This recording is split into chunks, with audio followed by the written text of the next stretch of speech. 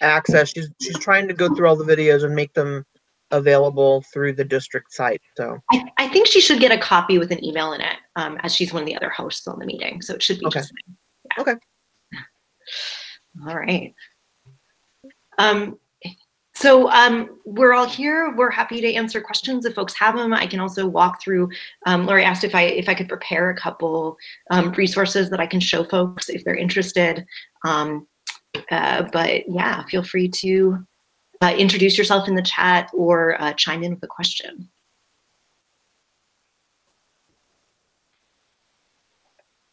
And just remind us of your site. So we've got, so Karen, if you could just type in your school site, and Tom, you're at special ed. So you're everywhere.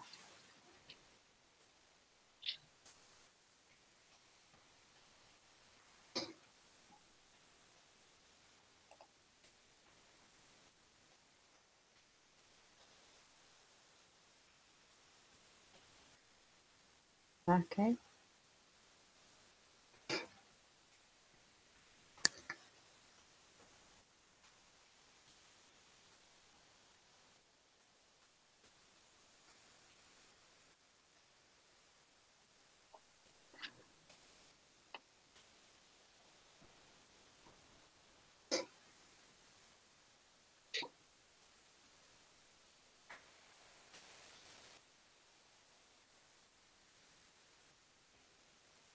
Okay, so I just want to clarify that for these office hours, there's not really, it's not a training or a PD. It is just open to questions, and we have people in here that have been invited in to help out with specific resources.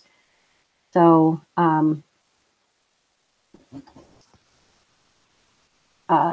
let's see.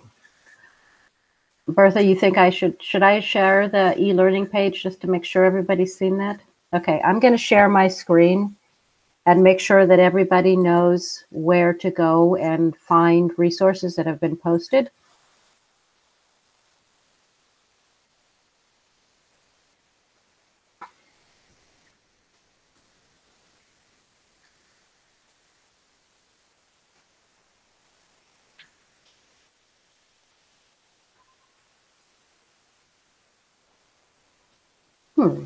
Hi, Lori.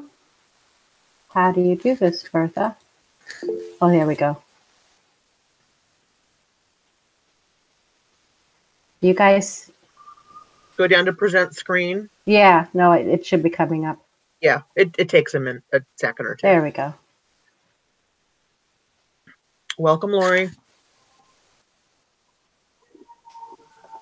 Do you guys see anything? Because I don't. So go ahead and select the tab with the e-learning website in it. You're gonna have to click away from the Meet for a moment, but we'll still be able to see everything. Okay.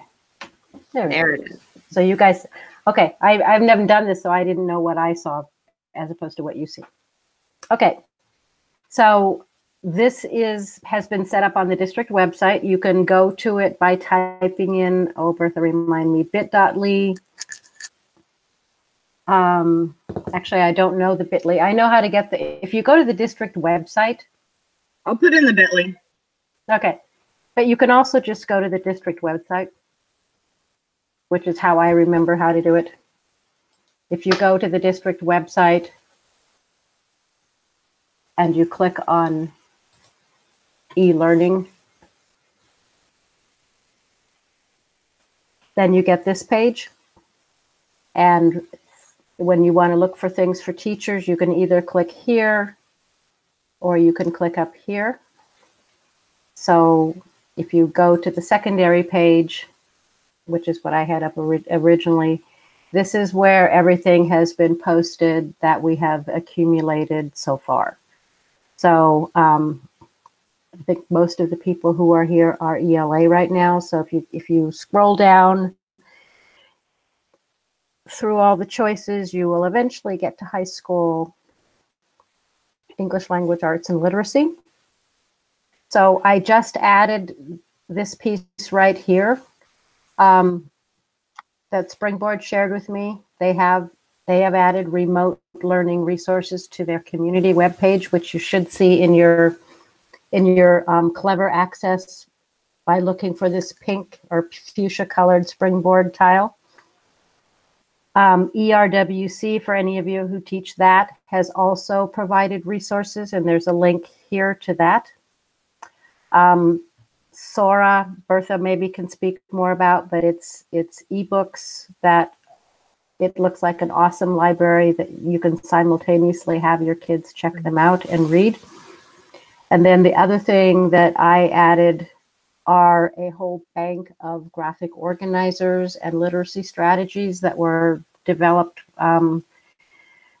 actually several years ago when we were working on doing Common Core aligned modules. But there's a lot of very useful graphic organizers in there. So if you open that up, you can find all kinds of things that are ready to go.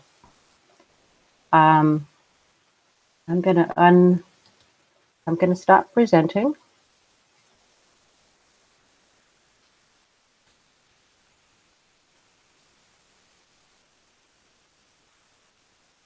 All right, and if no one has any immediate questions, I'm happy to just show kind of how my classroom is looking these days in a remote way, if everyone's That would be good. seeing that. All right, so I use Canvas, not Google Classroom, unlike most of the ELA teachers in our district, so I hope this is not confusing for folks.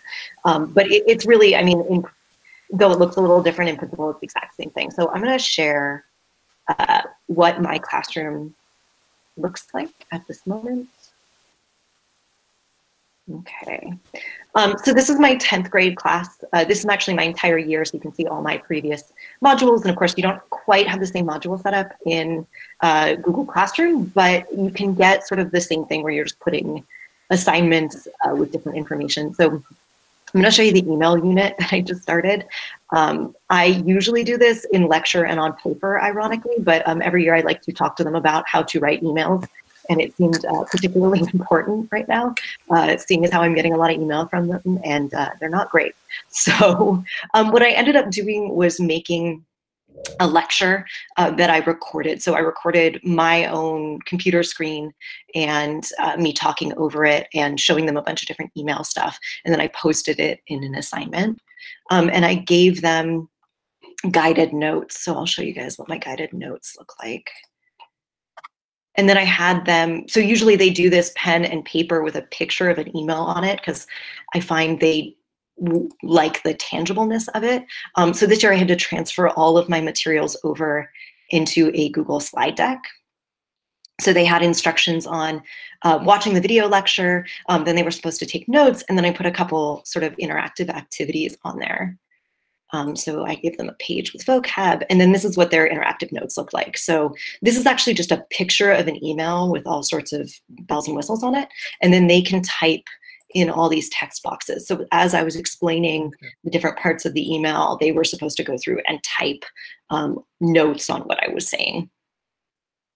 And then I gave them some activities. So here's a terrible email that I wrote that they had to tell me why it was really, really bad. And then here was a drag and drop activity. So I gave them little pictures of all the symbols on emails, and they were supposed to drag and drop them next to whatever they represented. So that is how I went from my sort of paper packety thing to moving it online. And so far kids, it seemed to be doing well. I don't know, I got about 8 kids turning that in. I threw it up yesterday. So hopefully that will work out well. But I found that I am actually leaning more on lecture than I usually do, just because it seems harder to sort of get information to them than it does in a normal classroom when I can do a lot of immediate check-ins and responsive stuff. So my lectures are longer. And I also really like showing my face to my students. I think that's really helpful. I think the more that you show your face, the more sort of positive interaction you'll get with your students. So I've been trying to do that as much as possible. So while I don't love lecturing, I think that in a remote learning situation, it's kind of better than just throwing up an online activity where they're staring at a computer screen all the time. I don't know if other people have comments about that as well.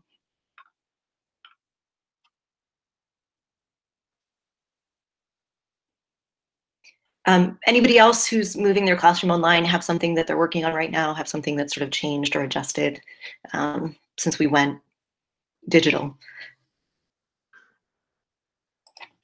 Oh, someone asked what platform for recording your lectures. I've actually done it a couple ways. I've been using Google Hangouts a lot when I want to show my face. So I've been getting an empty meeting room and having a meeting with myself, sharing my screen, recording it, and then it automatically sends it to my Google Drive. So the quality of that video isn't great, but I'm really liking it in terms of just its ease.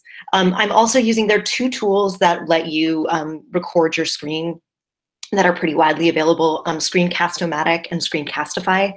I've tried them both. So Screencastify I found was really slick, but I didn't like their features quite as much, and they cut you off after, I think, 10 minutes, which I found frustrating. Screencast-O-Matic gives you 15 minutes, which you wouldn't think those 5 minutes make much of a difference, but they do. And while Screencast-O-Matic is a little bit more of a learning curve, it's not bad, and I found it just more usable in general. So I believe those 2 tools were in the ELA, or sorry, in the secondary learning list as well. The frustrating thing about recording lectures in terms of a accessibility standpoint is it's hard to get automatically generated captions. I don't have any kids who are hard of hearing currently, but I think that if I had kids in my class that needed those kinds of supports, I'd probably be reaching for different tools. I might have to make more handouts or something like that. I actually have a fix for that. You said about the captions. So this is what I learned this like the last couple of weeks, because we have a teacher who comes to our office hours who is hard of hearing. So this is what I learned. First of all, when you do the recording of yourself using Google Hangouts Meet, you do get the chats, which doesn't work, of course, if you're recording yourself and you're by yourself. But if you upload to YouTube, it will actually allow you to have captions. They can turn on the captions. You don't have to really do anything. I mean, actually, let's see, when you upload it, there's a button, but I think it's default that will just put in the captions for you. And they're actually pretty good. This teacher who's hard of hearing said that, you know, she's like, whatever you're doing, just keep doing it because it's working. So if you upload something to YouTube, so if you use studio.youtube.com, upload it to YouTube, and then like very easily you can link it into Google Classroom. I don't know about Canvas, but you can very easily link it into Google Classroom from YouTube. It's awesome. So give that a try. That's my answer. I'm so excited that I had something to answer. And if timing, if the amount of time that if you're running into a wall where 10 or 15 minutes isn't long enough, and you're able to install it, if you can use Open Broadcasting, it'll record your entire screen or even just a section of your screen. And you can also do like chroma key, change your background. That's why I'm sitting in front of a green background right now. But you can make your videos as long as you want. And then you can even go back and use the studio editor in YouTube to cut out a section if it was no good. Or maybe, maybe you started recording and you misplaced something. You don't want to start all over again. Wow. So those are options. And I'm using that more for my science classroom right now than I am for my ELA. But I have started recording short videos with instructions for students just because I can type out the instructions and they won't read them. Oh, sure. I'll post a link to the website where you can download the software right now. One moment. So yeah, it's totally free. There's a slight learning curve to getting getting it set up and dialed in the way you like. But once you have it set up, it works like a dream. And it took me, I want to say, 3 days to get it all dialed in, so I never have to do anything to it ever again. Well, I feel like I should still be all right. on Zoom to some degree. Here we go. Here's the link. But I can also make tutorials that would cut down on that time as well. So OBS project. Now, district hardware won't allow you to install this, I don't think, because we don't have admin access. Mhm. Yes, it's free. It's 100% free, and it's open source. And you can, like I said, you can record your entire screen, or I can make it where I can minimize myself down into the corner and show my whole browser window to students, or show a document to students. Yes, it's 100% free, and it's great. And so lots of people use it to make YouTube videos or broadcast to Twitch. The district does not have the ability for us to live stream to YouTube enabled right now on our teacher accounts. I would actually probably start doing live stream lessons if they would allow, if that was enabled. But I also understand that that's like a hinky privacy thing, and there's all the COPPA and FERPA stuff going on right now. I mean, we're kind of turning a blind eye to all of that, but it's kind of right there in the front of my mind. Okay, so I can talk to the live stream piece. If the only thing, so here's my only thing about live stream. I believe you can set it up right now.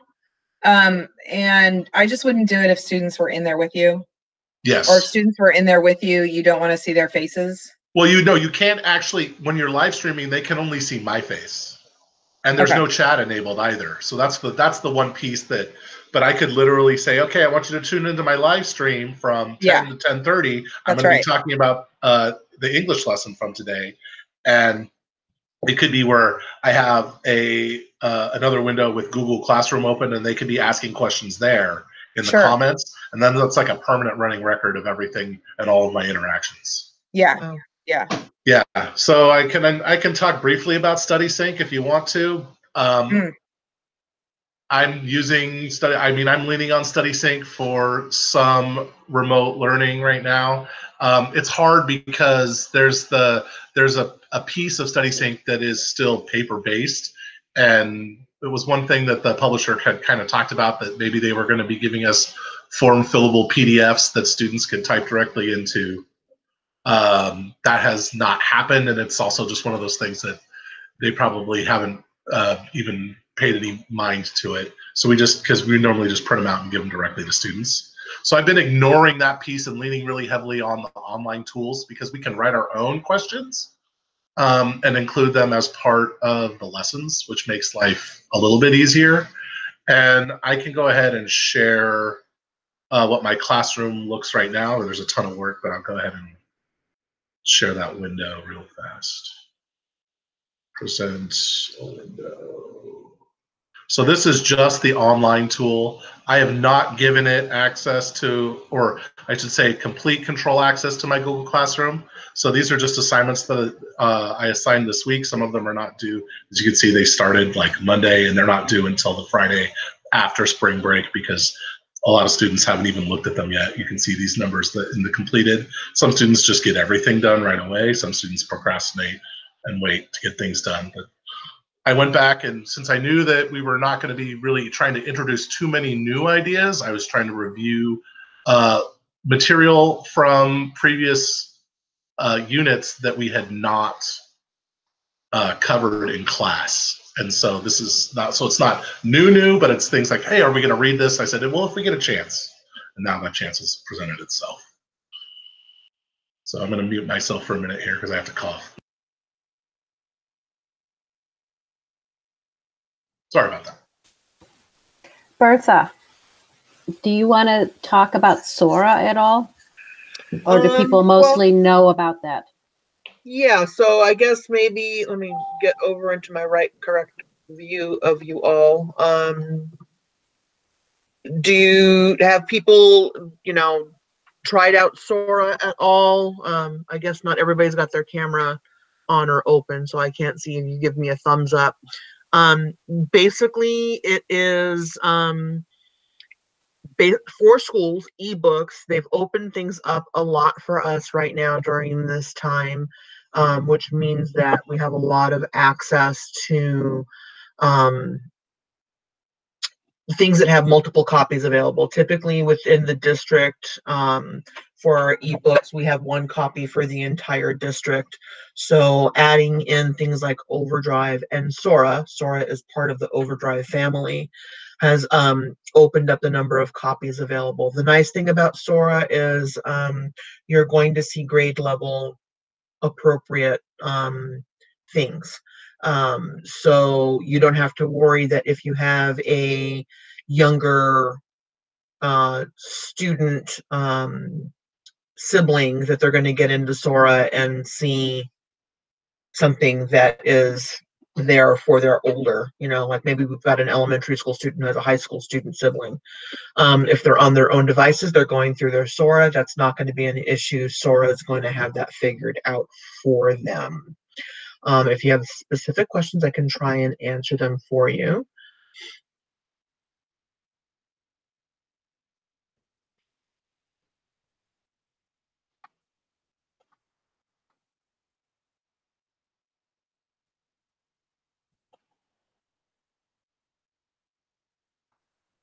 My gosh, it's quiet like a library in here. I know. Apologize. I was trying to speak, but my mic was muted. Oh, okay. I realized before I left, and now seeing as the state superintendent seems to think that school won't be at least reconvening in classrooms. Would it be possible for me to share novels through Sora to my class and allow them to read them there? Because I have PDFs available of all the literature that we would be reading in class anyway, so I could just post that as a material to my Google Classroom. But I mean, if we want to be leveraging Sora as something that we're using, and because it reads to the kids, is that correct? Because my PDFs don't read. Books will read. I'm not sure that all the titles in Sora read. It might be like a little read along tracking thing. Audiobooks are also in there. I know in Overdrive and also in Destiny Discover, you can create collections. So that would be one way to highlight those novels for your students. I'm not really sure about Sora, so I might have Allison get back to you on that if I don't get an answer directly. Okay. So let me just make a note to myself.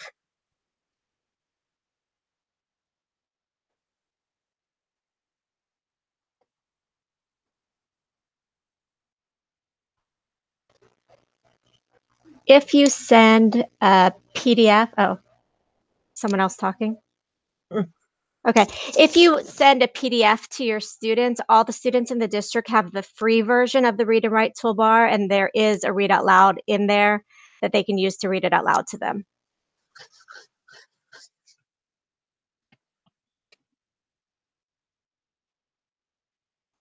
That would most likely be how I would send it to them, is just as a PDF that was available freely. So that seems to be the stopgap right now. I like to put a book in their hand just because it works without electricity. However, right.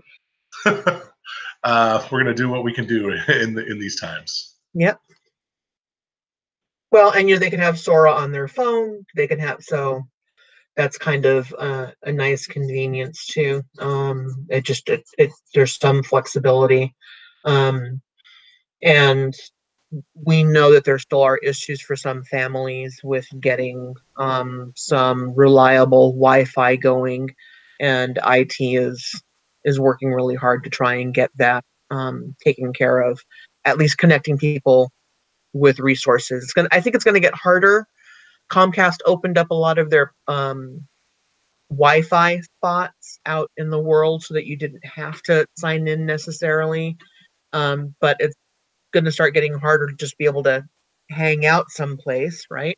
So that you can borrow some Wi-Fi, because I think they're going to be a little bit more vigilant about people hanging out and what they're doing. So yeah, the restrictions that went into place at midnight the other night are pretty onerous. Again, there's a lot of stuff going on. Yeah. Bertha? Yes. Thomas is asking how you assign in Sora. Can you maybe share your screen and or answer that question? Swiftly. Assign, as in what Thomas do you mean by assigning in Sora? Like assign a novel? Assign a book? Yeah, I was just wondering. Or you check it out. You just check it out. It's an online library system. So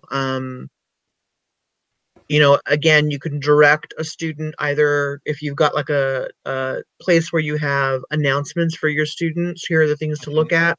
or you're communicating with them elsewise, you could certainly create a link for Sora in that message to the students to get them there a little bit quicker. But it's not a way that you can assign a book. Okay, great. Thank you.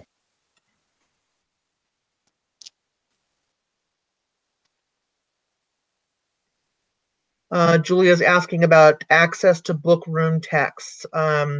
Yeah, so some things have an online component, some things do not. That's definitely a bigger question for Francie. She has been working hard to make sure that within Clever, we have the necessary links set up.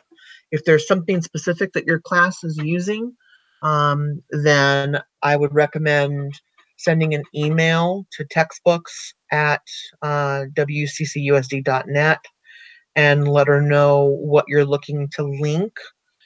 If we have it already, she'll point you in that direction. Otherwise, she'll give you a suggestion as to how you can just add that link for yourself if you've got that. If it's something that the district hasn't purchased, that is. But otherwise, we're getting slammed with a lot of emails of the free for now offers. So it's really hard to sift through all of that and stay on top of these other things that we're supporting right now. But yeah, you could certainly ask via email on that.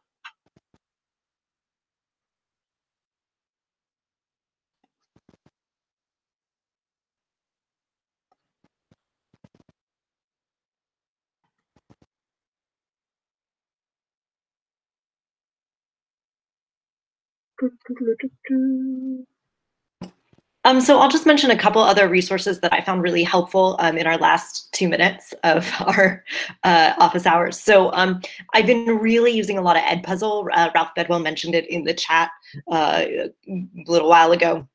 But I found Edpuzzle exceptionally useful. So you can put it on, it basically forces students to stop and answer questions at particular moments through a video. You can use it either for YouTube videos that already exist, or you can use lectures that you have, whatever makes the most sense. You could also use I believe you can use audio. So if you have just recorded information, you can make them stop and answer questions throughout. I tend to focus on different discussion questions, and that's a way to get kids engaged. But really, you can even just ask, did this happen? Yes, no. I've also been really reaching a lot for Pear Deck, which is maybe not as used a tool, but it is an interactive slideshow. So it, again, will stop at particular points and kids can engage with it either through discussion questions, multiple choice. I believe they can even draw in Pear Deck. They've limited, as opposed to all the other tools, they've actually clamped down a little bit on what they're offering people for free, but it's still a really, really good tool. I also just like name drop a couple more. There's a lot of vocab stuff out there. Townsend Press has some good ones, vocabulary.com, Membean. There's some grammar stuff on Grammarly and No Red Ink. I wrote a list I'm trying to look up. And also News ELA, News Out Loud, is a really, really, really good resource for literacy stuff. Anybody else have any other resources that they've been finding helpful?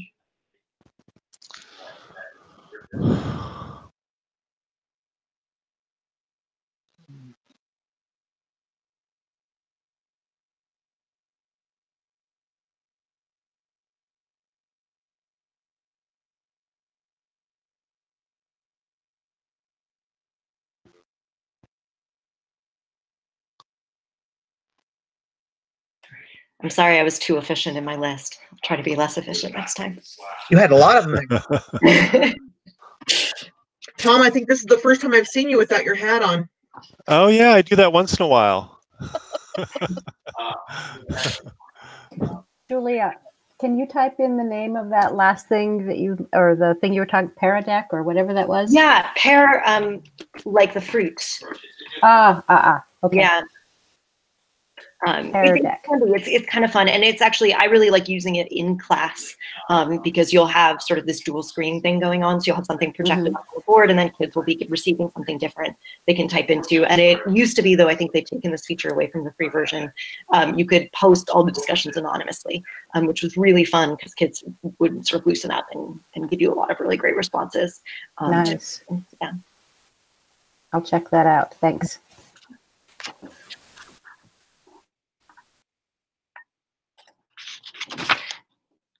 All right, so that's about our time for office hours. So unless there's any last minute questions, I'm gonna go ahead and cut the recording and we can go back to the many other tasks we have today. All the other things. So everybody has access, has taken a look at then the PD calendar for this week. And you've got all that, right? So that you know where you can pop into. All right. Thanks, everyone. Okay. Thank you.